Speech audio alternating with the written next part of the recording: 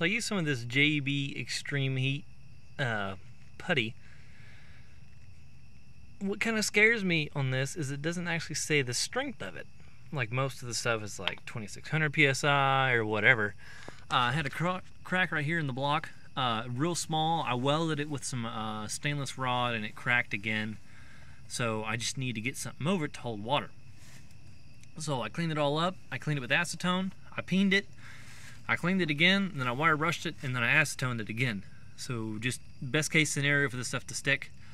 So it's been a little over 24 hours. I had a heater on this just to kind of keep it warm. It was only like maybe 80 degrees, but it's kind of cool down here in Texas. I know, that doesn't, people don't say that very often. So I've got this connected to the radiator. For some people that don't know, this is a Case 350 Focus. It's a crawler loader. We got the bucket up there. Surprisingly, the hydraulics don't leak until I get under it. So I'm gonna set this regulator, come on, there you go, to about 10 psi.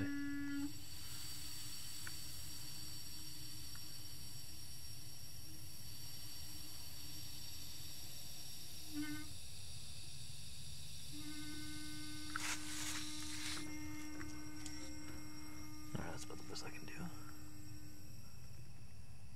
Alright, right there. So, as you can see, we're about 15. I mean, that gauge is not trustworthy.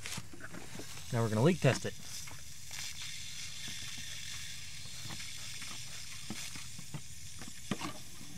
Focus, goddammit. So it instantly blew this out. And this is just crumbling looking at it. Like, some of it's hard. I can't get my fingernail in it. But this stuff is garbage. Whoop! Yep. Yeah, I'm just crumbling it, just picking it off.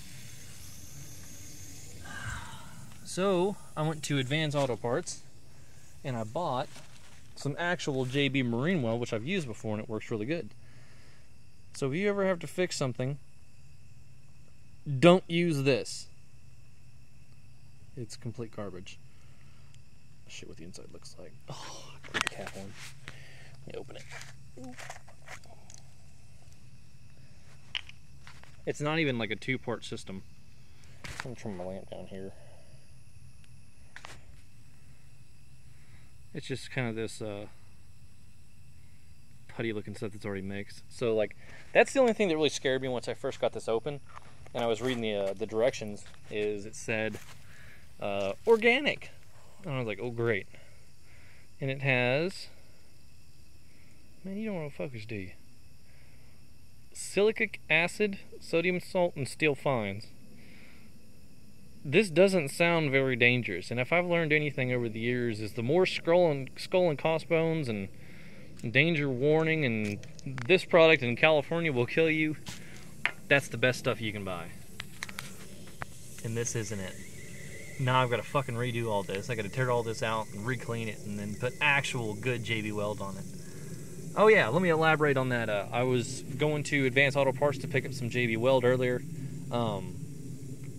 And I told him I'd use this stuff, and he was like, oh, yeah. Immediately with that tone of voice, you can kind of see where this is going. He said he also used the same stuff and had the same problem. It just doesn't work, so they quit carrying it like 4 years ago. But I bought this stuff from O'Reilly's, and I was like, well, shit, you know, they've got it. And I was really worried about the consistency. I wanted it to be kind of thick, but I didn't want to use the putty stuff because I was afraid that it wouldn't stick, or that JB stick stuff that you kind of like mush together.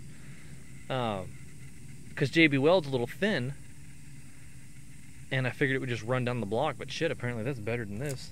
If I'd known this was going to do this, I would have just mixed up some clay and stuck it on there. It'd be a lot easier to get off. Well, now you know.